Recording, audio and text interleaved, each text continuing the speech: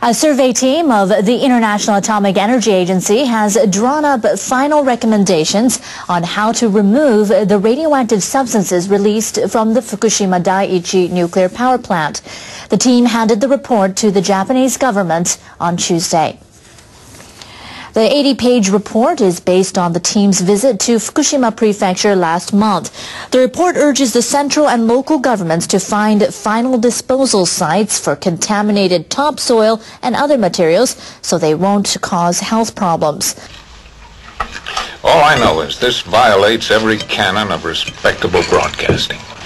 The experts say the decontamination work should start from locations where high levels of radiation are detected. They advise that much of the radioactive waste in urban areas can be treated at existing disposal facilities because the radiation levels are low by IAEA safety standards. The team asks authorities to set up road signs to warn people they are approaching the evacuation zone around the troubled plant. The IAEA says it will provide technological support according to the Japanese government's requests.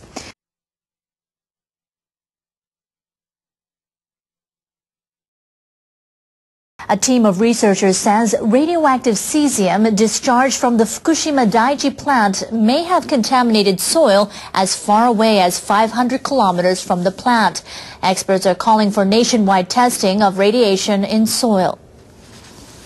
The international team simulated the distribution of radioactive materials. They combined global atmospheric patterns with nationwide radioactive measurements taken over a period of 1 month from March 20th. That was 9 days after a massive earthquake and tsunami triggered a nuclear accident. The researchers say the results suggest that some cesium-137 had reached the northernmost island of Hokkaido, as well as some areas of western Japan.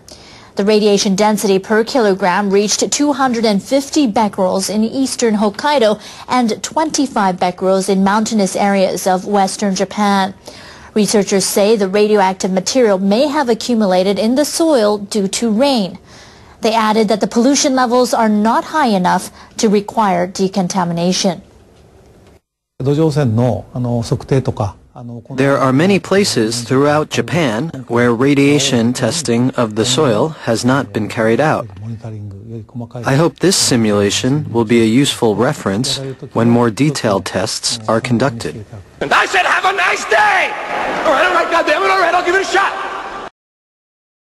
Japan's Environment Ministry says downstream radiation levels have risen in some rivers in Fukushima Prefecture. The ministry has been monitoring radiation levels in rivers near the Fukushima Daiichi nuclear plant to assess the impact of the accident there. Officials took sand samples from 2 rivers in September. The upstream radioactive cesium levels were over 3,000 becquerels per kilogram in a river in the northern village of Iitate. The downstream levels of the same river in an area of Soma City were 13,000 becquerels. The upstream levels had fallen to 1/5 of those observed in May, but the downstream measurements had tripled. Cesium levels near the mouth of another river in Soma City were nearly 30,000 becquerels. They have doubled since May. Kinki University professor Hideo Yamazaki says radiation levels should be monitored near river mouths as radioactive substances in riverbed sands are probably moving downstream.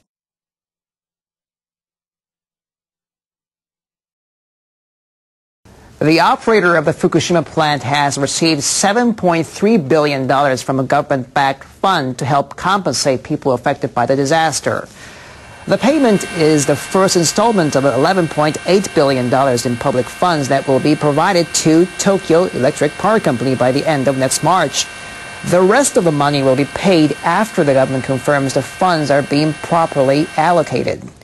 TEPCO will be required to reimburse the government from its future revenue, but the utility must also shoulder the huge cost of scrapping the plant's reactors.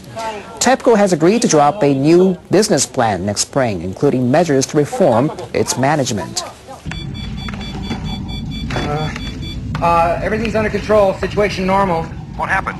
Had a slight weapons malfunction, but everything's perfectly all right now. We're fine. We're all fine here now, thank you. How are you? Hello, this is Lukavek from South Korea.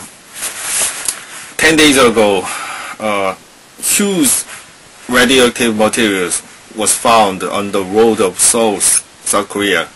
The radiation level is up to 3 microsievert per hour. It's so radioactive. But our government they don't think it's dangerous, because they said after the investigation of this road, radioactive road, they said it's safe. But also they said the radiation level of cesium-137 is 35,400 becquerels per kilogram. They say 35,000 becquerel per kilogram. Oh, do you think is this safe level? But they said it's safe, so they ignored the common sense and they ignored the Korean citizens. It's your own risk visiting South Korea. I have some professional Geiger counter or a professional surface contamination meter. I measure the radiation.